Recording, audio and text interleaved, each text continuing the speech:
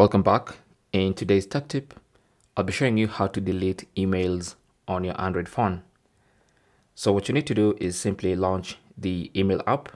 For most people, that's going to be Gmail.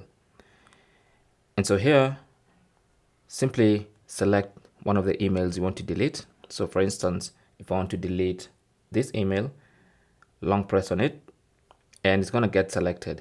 And you can see one email is selected there.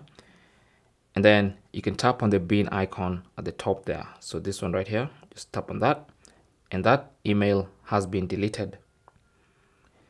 So if you want to delete multiple emails, then you can do this. So go to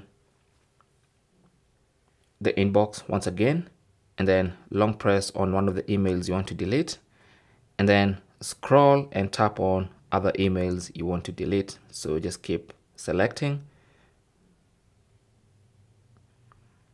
And you can see the number of emails you've selected at the top there. So just keep selecting emails until you're happy with the number of emails you've selected, and then tap on the delete icon, this one right here.